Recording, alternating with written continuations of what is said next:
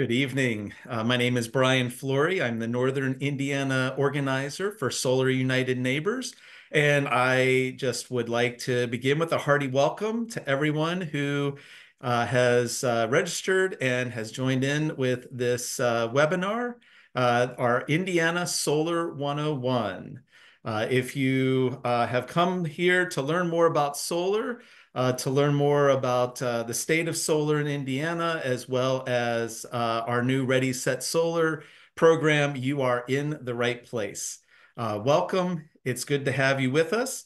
And we're going to go ahead and get started on the webinar.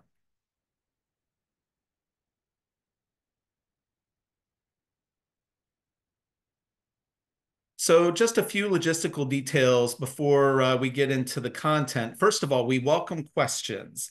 There's a couple of ways that you can engage, and my colleague Fatima from Sun is going to monitor both the Q&A as well as the chat. You'll notice at the bottom of your screen, I think most people it's the bottom, will either be the bottom or the top. There's a menu bar for Zoom that includes information about a variety of things. But one of those that I want to highlight is the chat feature that you can type and interact with other guests in the chat, as well as the Q&A. And that's a place where both of those, where Fatima will be monitoring any questions or comments that you make, will be engaging with you. Some questions she will be answering in the chat or in the Q&A, and other questions we'll save until the very end. We will have a Q&A time at the end of the webinar here.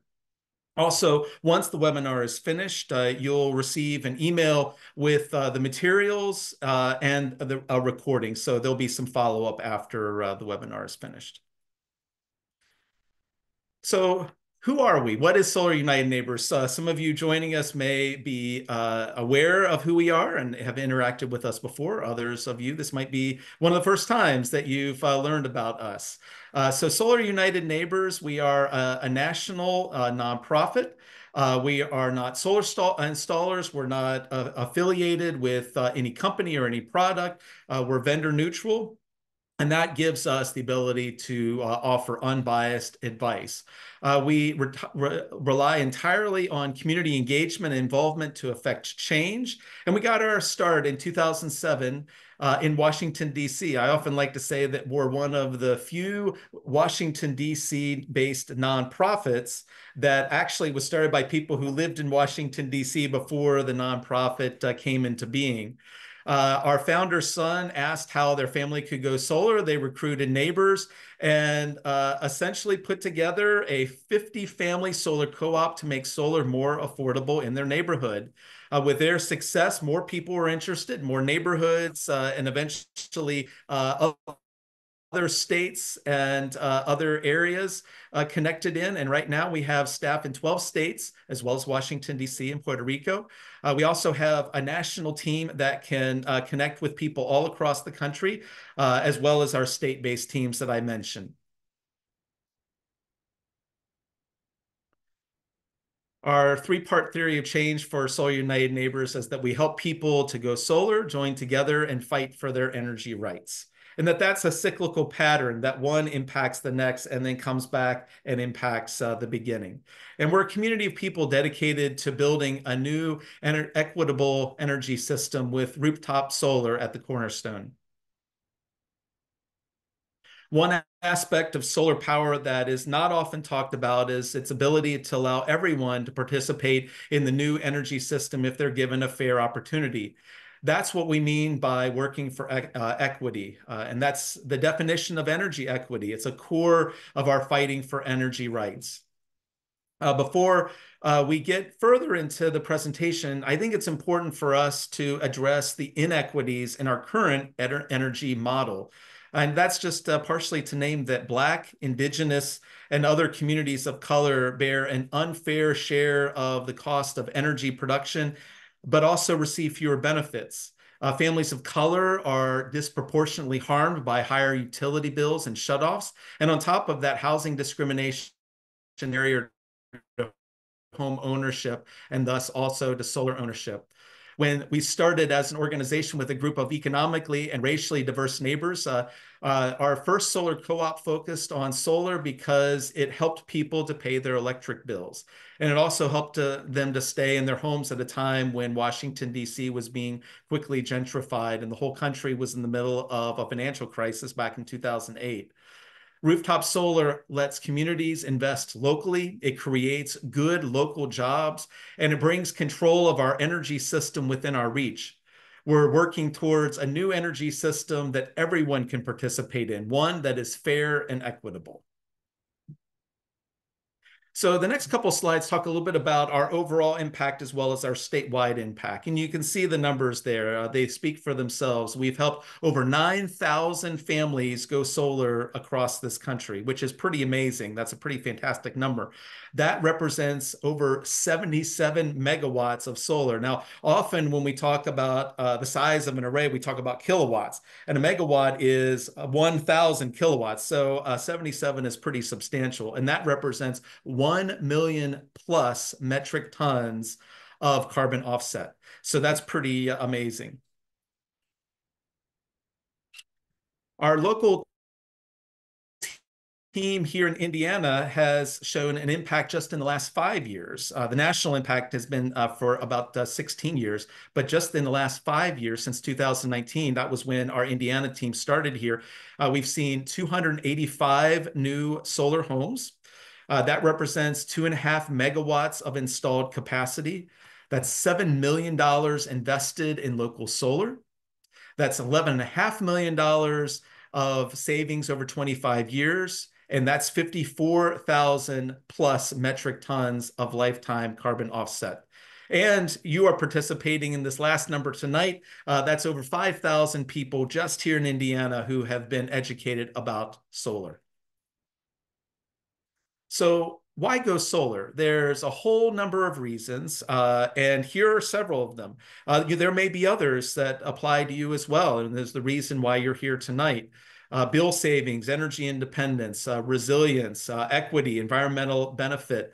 These are all valid. And sometimes there's not just one, sometimes there's multiple, and they kind of link together. And so keep these in mind when we discuss some of the financial challenges of installing solar in Indiana later on in the webinar. I like this slide because it's just a good reminder of how local solar has an outsized impact in our community. There's a number of benefits of local solar and what you can do in installing solar on your home or your small business that has an outsized effect impacting the place that you live, wherever that may be in Indiana.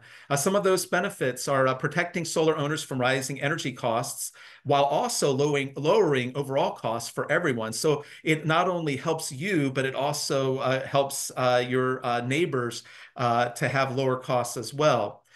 Having local solar reduces the need for expensive centralized generation and grid upgrades. Just a quick word about that. Most of our electricity is still produced in areas that are several hundred miles away from where we're using it, depending on where you live and what your utility is. And the nice thing about local solar, if it's on your own house, you get to use it first.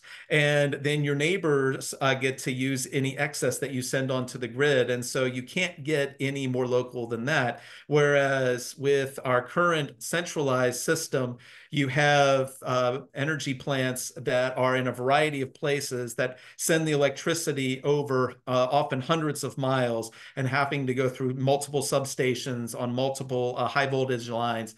And there is degradation that happens. And so in the process of that, so it allows for the electricity to be used much more closely to the place that it was generated. Local solar makes the energy system more secure, resilient, and reliable for a lot of the reasons I just named. It reduces air, water, and climate pollution. Solar doesn't, when it's running, it doesn't produce any pollution at all. And this is important. It grows the local economy with good paying jobs and local investments. I just want to say a quick thank you to our statewide partners that work with us on our Solar 101s. I've helped to do promotion for this Solar 101 tonight. So hopefully some of those different organizations have people who are here in this webinar. And hopefully if you didn't hear about this webinar from us, you heard it from one of our partners. And so I just wanted to say a hearty thank you. We don't do this work alone. We do it in partnership with so many great organizations here in Indiana. So what are we going to cover tonight? We've talked about a good bit about solar thus far. We're going to cover a lot more detail. We're going to talk about solar technology. We're going to talk about Indiana solar economics, and then we're going to introduce our Indiana Ready Set Solar program. So we're starting with solar technology. I love this map. This is a map that's provided by NREL, which is the National Renewable Energy Laboratory, and it shows a comparison of the solar intensity, with red being the most intense sunlight, and then going to orange and yellow, green, and then blue and purple, and with the blue and purple being the least intense. Germany is one of the world's leaders in solar. There was a point in the middle of the summer of last year where 68% of Germany's electricity on one particular day in July was produced by solar energy, just on that one day alone, and that was the peak. There were other days where it was probably up in that 60s range. And so Germany is at a north enough point on the globe that it gets much less solar intensity, much less solar resource than what we do here in Indiana. Most of us are either in the yellow and the green. And so if they can do it in Germany, we can do it here in Indiana. So tonight, what are we talking about? We're talking about solar photovoltaic type of technology. We're not talking about solar water heater. We're not talking about solar fans or solar thermal. We're talking about solar photovoltaic technology, PV technology that converts solar energy into electricity. The majority of today's solar market is PV technology, and it's what you see with solar farms or on rooftops or ground mounts for business or personal use. So I love this slide because it just gives you a snapshot in one place of how solar works. So obviously, one of the most important parts of solar is the sun. Hopefully, many of us enjoyed the bright sunny day today after having some rain yesterday. And the sun, for those of us who have solar, was shining down today, producing a lot of electricity on our solar panels. The energy that's produced by the panels is DC, or direct current energy. So that's in number one, where you can see the sun shining on the panels. The panels create the energy that then sent to number two, which is an inverter. And we'll be talking about all of these in more detail here in a minute. But the inverter is important because it counts the amount of energy produced and it converts the energy from DC to AC. AC is the type of electricity that's used in your home or school or office. And so then at that point, the inverter sends the electricity to your electrical panel in your house. And so when we talk about having the panels produce the electricity and you getting to use it first, that's where the chart really just drives that point home. The panels produce the energy, sends to the inverter then converts it to AC, sends it right to your panel, and then you can use it in your house. Any excess then goes on to the utility electric meter, assuming that you are connected to the grid. There is one other thing that we'll be talking about here in a little bit, and that's battery storage. If you have a battery or are interested in batteries, the battery would go in between your electric panel and the utility electric meter. And then after that, it's sent from the utility electric meter onto the grid. So let's go into a little bit more detail about the specific parts of the solar array process. So the first part is the panel. And you can see here the basic components of the panel. It's a fairly simple entity by looking at the diagram there. And part of it is that solar is much more affordable because the component parts have decreased and the amount of power produced by each solar cell have increased. So for example, about 10 years ago, the standard panel on the market was producing anywhere between 250 and 275 or 80 watts per panel. Today, the that has changed and has increased pretty dramatically. Probably the standard is anywhere between 400 and 450 watts per panel.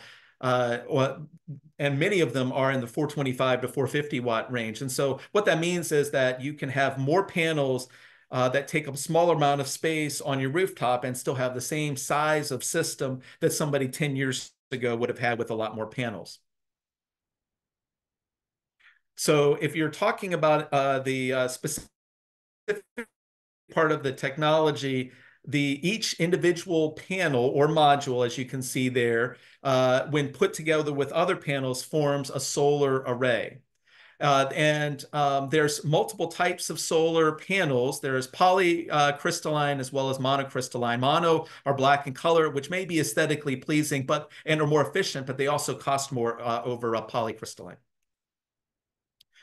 Here's some important terminology as we're understanding about how solar works. And so you heard me talk a little bit ago about comparing kilowatts to megawatts and watts to kilowatts to megawatts. So each is increasing by 1,000 increments. So the system power that for your array, whether you have one or not, would be measured in kilowatts. So if for a standard home, a lot of times we're talking about probably about a 5 or 6 kilowatt system.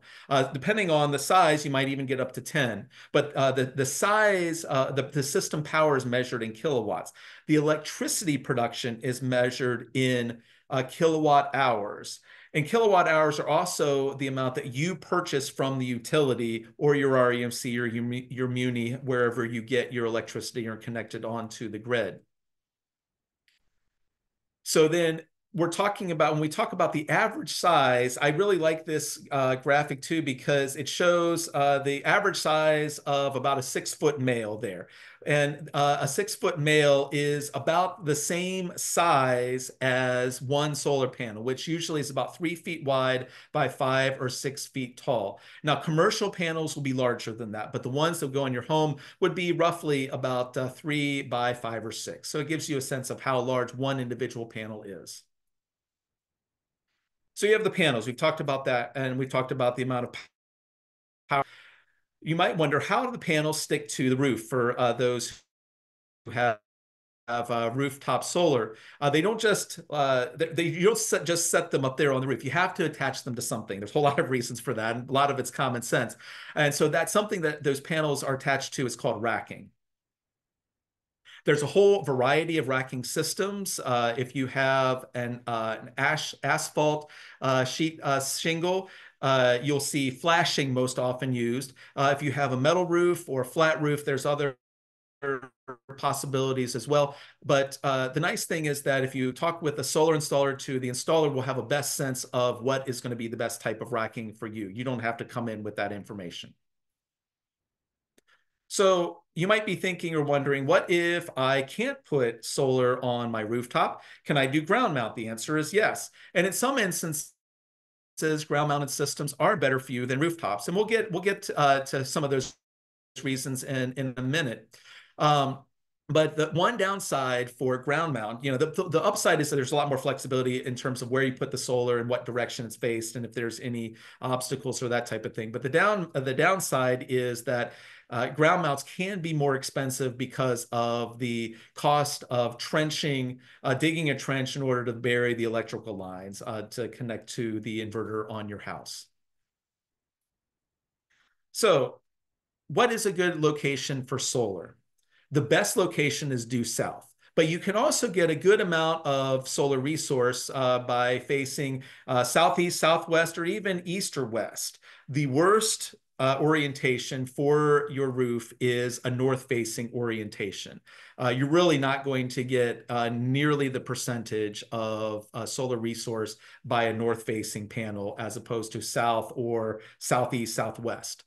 You also want an area with little or no shading. That seems obvious, and whether that shading is from a tree or from another building or whatever the case may be, but especially between 9 a.m. and 3 p.m., that's when the maximum amount of time that the sun is shining on the panels and it produces the most intensity with the sunlight. You really want that the panels to be free of shade at that point in time. You also want enough space to mount the panels. You don't want to have any dormers. You don't want to have any sort of setbacks that might restrict the number of panels or vents or things like that. You'll typically need at least 200 square feet of unobstructed roof space. Again, that's facing a specific direction and has little or no shading in order to mount a system that'll be large enough that the solar installer will want to come out and bid on your hoped for proposal so that you can purchase a system. And the last thing is the age of the roof. If your roof has less than 10 years of usable life, we recommend replacing it before going solar. And actually, more and more solar installers will not even talk with you about installing on your roof if it has less than 10 years of usable life left. And let me just plug in here, just near the beginning, we'll be talking about this later on, that one of the benefits of signing up for our Ready, Set, Solar program that I'll be talking about is that Solar United Neighbors includes a roof assessment in that process of signing up for that program. And we'll let you know if your roof is a good fit for solar. And these are the criteria that we use to judge that, these four pieces as a primary point of criteria. So we've talked about the panels, we've talked about the racking, we've talked about the placement. We're going to talk about the inverters a little bit. Classically, the way that the original systems would work is that people would connect the panels to the string inverter. That's the number one. And the string inverters are the brains of the system that collect the production information and convert from DC to AC. They're connected to the whole array, depending on the size, or they're connected to one row of panels. But the inverters convert energy based on the lowest producing panel, which is one of the downsides of only using string inverters. And so that's where microinverters or the optimizers that we see there in number 2 and number 3 provide a little bit of a balance so that each one of those are placed on an individual panel. And so that way, if panel 1 is producing at peak capacity, but panel 2 for some reason is not, you still are able to get the maximum amount from the other panels if one of the panels is not working as well. So the next piece, how does my solar connect to my electrical panel? Most systems, especially if you have a newer home with a newer breaker box, will connect right into an existing panel. If you have an older home, you may need an electric system upgrade. You may need a dedicated box just for your solar array.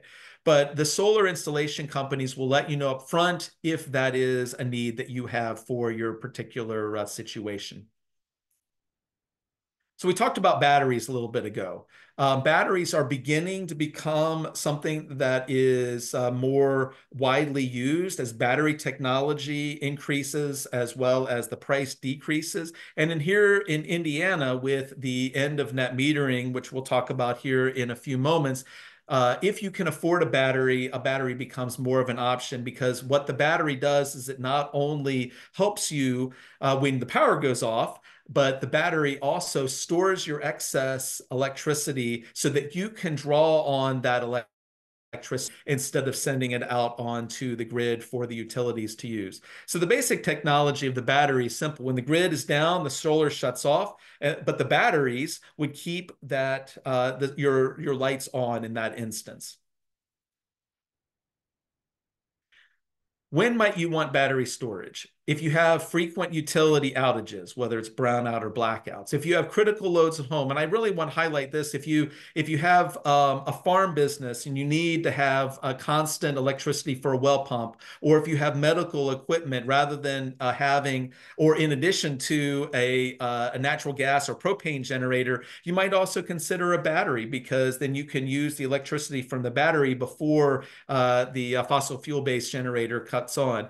And again, both of these also also connect with emergency or disaster preparedness. At this time, we're finding that batteries won't save you money, and there is not the incentive to help you get paid to send the electricity from the battery out onto the grid.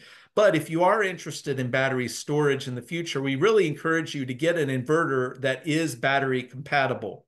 And this type of situation with the batteries and sending us out onto the grid is the kind of policy that we want solar advocates to speak up about, so that Hoosiers can get fair value for the kind of value their storage can add to the grid. If you're interested, you can see here the link to our battery storage for homeowners guide. It has a lot of more information than what I was able to share here. So we're going to have a Q&A at the end. And I know Fatima is answering questions in the Q&A and in the chat as well. But I wanted to also share a few frequently asked questions that we receive at Solar United Neighbors about a solar array system. So one question that's a very legitimate one is, how long do systems last?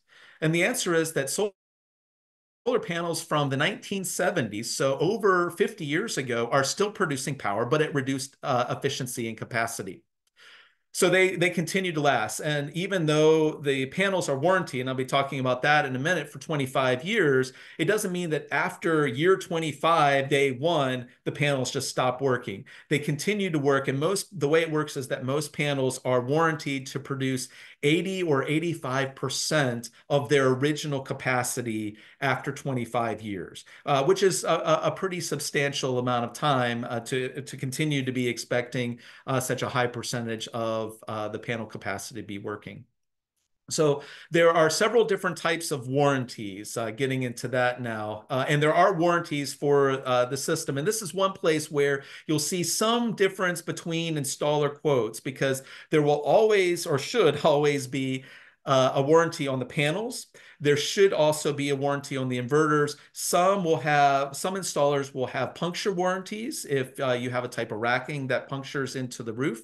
Some will have like a maintenance type warranty, or an installation type warranty, often up to either 6 months or a year, sometimes more. And so there's a variety of different ones that you'll see across the board. And it's important to look at each of those warranties and understand how they're defined. So the one I mentioned was the power production warranty for the panels. That's 25-year warranty from the manufacturer for producing electricity at a certain capacity. And I mentioned that here a moment ago. There's also product warranty for the panels. So that's for defects resulting from improper manufacture. And that's often for 10 years.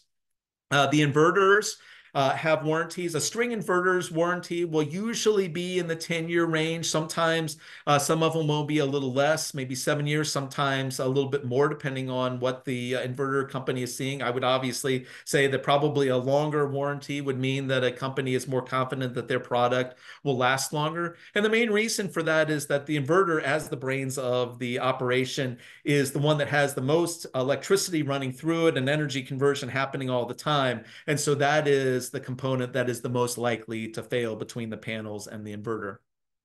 The caveat to that is that if you got microinverters, or if you got power optimizers instead of the string inverter, a lot of times those warranties are up to 25 years. So you have a longer warranty for those.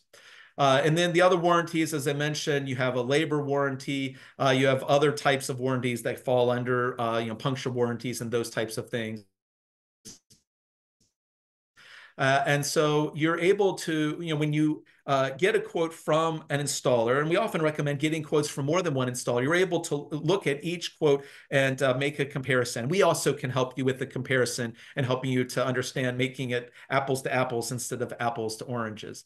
So the important thing is, when you sign your contract, make sure you see all the warranties on your contract and who you need to contact if there's a part of your system that needs to be addressed. A lot of times people ask, what do I need to do about maintenance? Well, that's the beauty of solar. There's no moving parts. There's very low maintenance. You just sit there and watch it produce electricity. Pitched roof solar arrays allow rain to mostly clean the panels, which is great. But every 5 years, we recommend an inspection and a wash as a best practice to make sure that you're getting a tip-top production out of your array. A lot of times we'll hear questions about homeowners insurance, and it's important to let your agent or your insurance company know that you're installing solar so that the array is covered. For most people, your regular coverage will cover the array. Sometimes there'll be a minor increase. Again, it depends on the coverage, and that may be a time to shop around for other homeowners insurance. If one is wanting to increase your insurance and another says no, we just add that on in as a rider without an additional cost. So, additionally, sometimes people will ask about your home value or your property taxes. Nationally, studies show an increase in property values when people install solar, and in some ways, that's intuitive in that anytime that you make any sort of a home improvement, you'll see some increase in value, whether you're talking about making an addition or renovation to a kitchen or bath or whatever. And so adding solar to your home is making an investment in your home in the same way that you would invest in your home in other ways. And so you're going to see, generally speaking, you're going to see your home value go up if you install solar. So, but what does that do to your property taxes? There is an Indiana property tax exemption if you install solar, and you got to make sure that you file the paperwork. And there's information on our website at solarunitedneighbors.org so that you can learn more about how to do that. But that is Indiana law, that it does not increase your property taxes. There is an exemption there. And finally, the last question that we get is, will an Indiana HOA allow solar on my home? There's many HOA that encourage people to install solar, or they're neutral, or they have a reasonable policy. There are some that are a little bit more difficult to work with. And if you are denied, there is now a clear path to overrule the HOA. It's not ideal, but there is a pathway to do it. There was a 2022 law that was passed that allows for you or your installer, and a lot of times it's the installer, to go around to all of the members of the HOA and to get at least 65% of the HOA members to sign off. We've also heard stories that once the law is made known to an HOA board and it's made known that the board refusal for people to go solar is the reason why HOA members are getting knocks on the door about signing a petition to allow others to go solar, that the HOA board backs down and they allow for a person to go solar then. So there is information on our website about this as well. There's actually a whole page that's devoted to understanding this law and the process of walking through it. And again, there are other questions that you probably will have, but we'll cover those later on, or we'll Fatima is covering them in the Q&A and in the chat. So here's a solar milestones slide here, and it kind of gives you a sense of the timing and the process here. So 1 month, you can see number one, the installer visits you and presents a proposal. And then between 1 and 2 months, the installer designs the system and gets the required permits. And then 1 to 3 days, the installer makes an appointment and comes to your home and installs the system. And then in the next 1 to 2 months, the installed system gets inspected. The installer gets approval from the utility to turn the system on. And then you turn on the system, the installer teaches you about it, and you start saving money on your electricity and you celebrate. One key thing, make sure you look at number 8 there. File your taxes and claim the 30% federal tax credit on Form 5695, because that's a huge incentive between now and 2032. That's definitely going to be there. So definitely make sure that you get the money back from the federal government for the federal tax incentive. And that's a good segue. We're going to talk a little bit about solar economics, and we're covering a wide range of information here on this part. One thing that I think all of us know, whether or not we have solar, is that electricity bills keep increasing. And you can see here, we're trying to keep this graph as up to date as possible. It is inclusive of the most recent I&M settlement amounts there, and you can see the average amount. between now and the next 2 or 3 years for what the average bill is going to go up. And this is based off of a household using 1,000 kilowatts in a month, kilowatt hours in a month. The others are hypothetical. So Duke currently has a rate case. CenterPoint still has a rate case.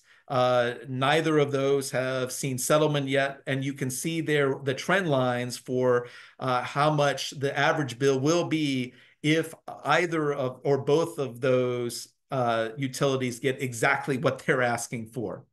So it's important to keep an eye on this, and the fact that electricity bills keep increasing is actually a great incentive to go solar, because then you're lowering your overall electricity use, which means that you're lowering your overall bill. Solar is a great investment. Costs have dropped nearly 75% since 2010. And you think about that, it's only 14 years ago. It's no longer a specialty project. We see more and more people who are going solar for their homes or small businesses. And there's a strong return on investment, so that once you reach that payback period, anything above that is money that's back in your pocket. And again, I can't emphasize enough the 30% federal tax credit that steps down after 2032. That's a huge incentive for people to go solar. And here's a little bit more detail about that. The federal government renewed these incentives in 2022 through the Inflation Reduction Act. And so we know that for the next 10 years, or 8 years now, from between 2022 and 2032, that the federal tax credit will be 30%. And then there's a step down in 2033 and 2034, unless the incentive is extended. One important thing to know here is you do not need to have a tax liability to claim these tax credit. It's not a type of tax credit where you have to have some sort of tax liability that then spread out over multiple years. You can be able to get these tax credits without a tax liability. Sometimes people ask, how much does an array, a solar system cost in Indiana, and what's the payback time? Right now, we're seeing the cost anywhere between $15,000 and $30,000. Now, pricing depends on a lot. It depends on your goals. It depends on your energy needs. It's critical to discuss these with your potential installer or installers during the quote process, so that you have a very clear sense of understanding what you're paying, how much, how long it's going to take you to pay it, and it's going to take before you reach that payback or break-even time. The break-even, as I mentioned, is sometimes called an ROI, return on investment, or your payback time. And when the amount of money saved on your electric bill without solar equals the amount of that's paid for the system, is how we determine that. The numbers aren't important. As important here is knowing how the systems are priced and where your break-even time comes from. These prices represent full turnkey systems, and in this instance, they do not also include the 30% tax credit or any additional incentives that you might receive. So earlier, I talked about net metering, and now I'm going to talk about net metering versus excess distributed generation. And we're going to go back to this slide of the overall array in order to do that. So number 5 is the excess energy or electricity from your solar array that is sent out onto the grid, and that the utility is obligated to purchase from you. It used to be under Indiana state law that there was net metering, which was a one-for-one comparison, where a kilowatt hour that you sent onto the grid was valued at the same on the market as a kilowatt hour that you received from the utility. It was a very simple understanding, a simple process. In 2017, the Indiana legislature passed Senate Enrolled Act 309. This method introduced a new scheme called excess distributed generation, or EDG. Before EDG, we had net metering that I was just talking about a few moments ago. After EDG, we saw a very different scenario. EDG sets how solar energy you produce but don't use is valued. So it used to be the one for one. Now it is 25% above the wholesale rate, not the retail rate. This figure was not informed by any study or expert testimony on the value of solar. I actually happened to be in the Senate chambers testifying against the bill on the day that the bill's author was presenting it to the Senate Utilities Committee. And when he was asked how he came up with the number for the reimbursement for EDG, he just stepped back, he put his hand on his face like this and said, well, 25% just seemed like a fair number to me. That is one of the areas that we continue to fight back and try to fight back against. Indiana averages roughly around 14 cents per kilowatt for the retail price. That's again, the amount that we pay for power from the utility company. This year, the EDG average rate, the amount that you would receive for any excess, is 4 cents per kilowatt hour. That's roughly between a quarter and a third of the value. Now, rates can swing. Each year it changes. So last year in 2023, the EDG value was closer to 9 cents per kilowatt hour, or roughly about 60 to 65% of the retail amount. But this year it is drastically lower. And because of that, we feel at Solar United Neighbors that EDG is inherently unfair, unpredictable, and it really undervalues the true benefits of local solar on the grid. And that's why we, along with many of our partners in the state and other consumer advocates, challenged this law all the way to the Indiana Supreme Court. We lost that battle, but we continue to join solar owners and advocates to fight for our energy rights. So after all of this, you may be wondering, is going solar worth it under EDG? And the answer is yes. So under EDG rules, the solar you consume is the most valuable to you. And when I was talking about the battery storage earlier, that's part of the reason why batteries can be valuable as well, because you're using the electricity that you've produced and you're not selling it to the utilities for a quarter of the cost that you're buying it from them. So part of what we really encourage for solar owners, wherever you are on the age of your array and how long you've had solar, to look at maximizing self-consumption. A lot of installers used to, under net metering, install system sizes that equated and met 100% of what you were paying on your electric bill. Now, a lot of installers are looking at smaller system sizes that cover maybe anywhere between 40 and 60% of your electricity bill. And that, again, is to maximize the amount of savings that you see and minimize the amount of excess electricity that's sent out onto the grid. But when we're also talking about self-consumption, we're talking about load shifting. We're talking about looking at when we use the electricity that our panels are producing.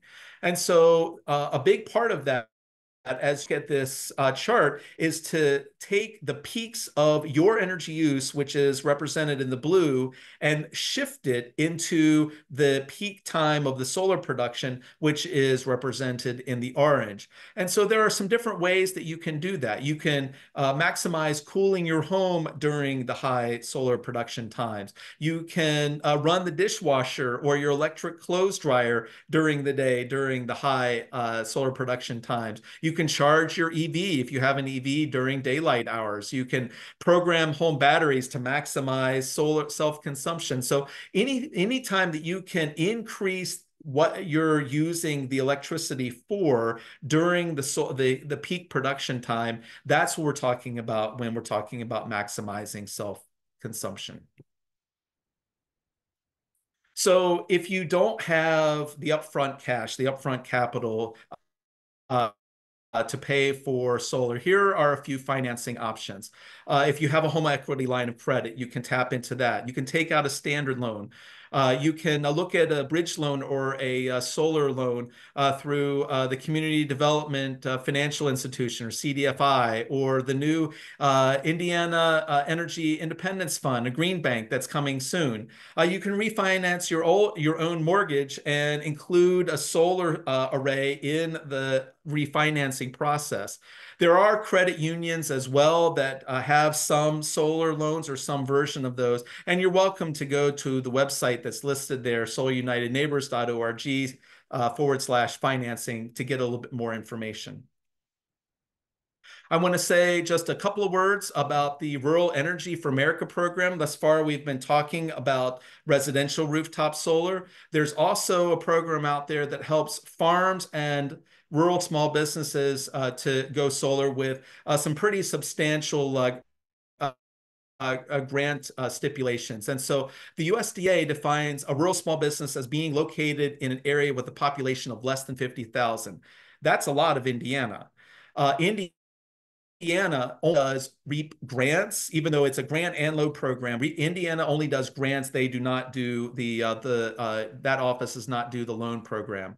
And there's a variety of reasons for that. And one other thing that I'll name here that's really important to know is that if you apply and you get a REAP grant, that can cover up to 50% of your solar array, then you also are eligible for the same 30% tax credit as residential households. And depending on your circumstances, you may also qualify for some additional incentives through the Inflation Reduction Act.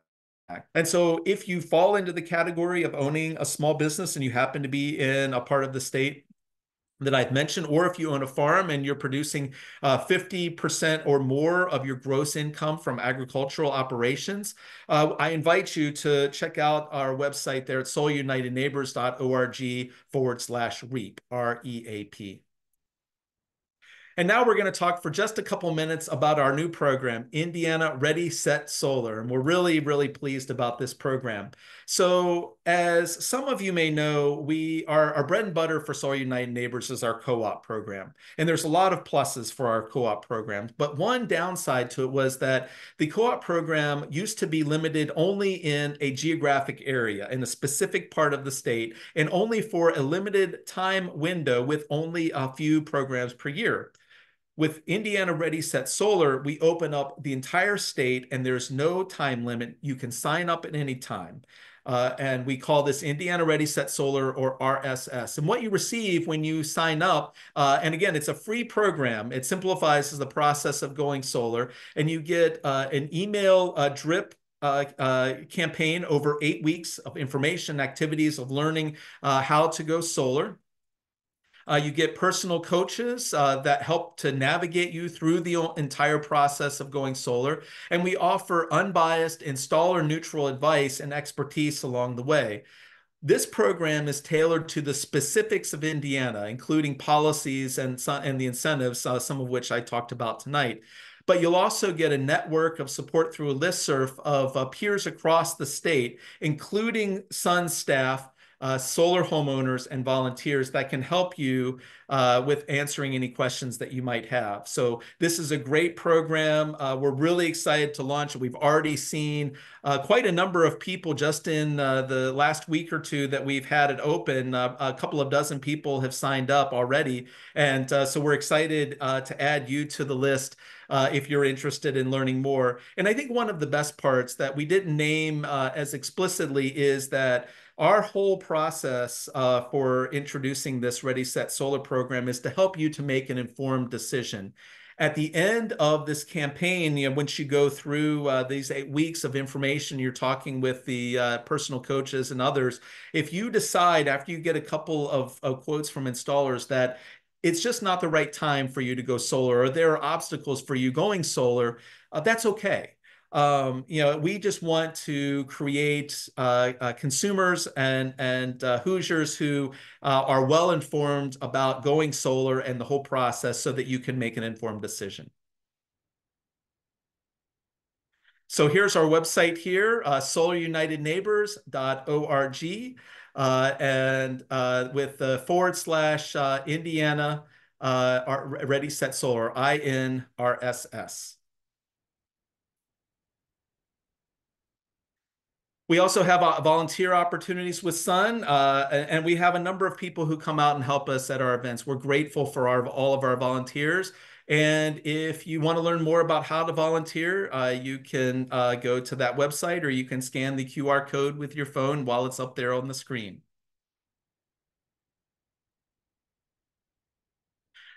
And lastly, here, before we go into the Q&A, just a couple of other actions that you can take to promote solar in Indiana. You can join the conversation on our public Facebook page for Indiana. You can check us out there. Just when you get onto Facebook, search for Indiana Solar United Neighbors. You can help promote our Ready Set Solar program. And I'm going to go ahead and launch a poll with a question about asking if you'd be willing to help with that. And if you want to do even more, we have a solar action team that can help Hoosiers all across the state to fight for our energy rights. And one thing that we do for folks who sign up for our solar action team is that we include a Sun t-shirt that's like this one. That you can be a part of our network, and you can share, you can wear the t-shirt, and people can see that you're part of our volunteer team. And at this point, I just want to say thank you for joining us for the webinar tonight, and just ask if there's any questions that anyone has to lift up and bring from the chat or from the Q&A. Thank you, Brian. We have a very active chat and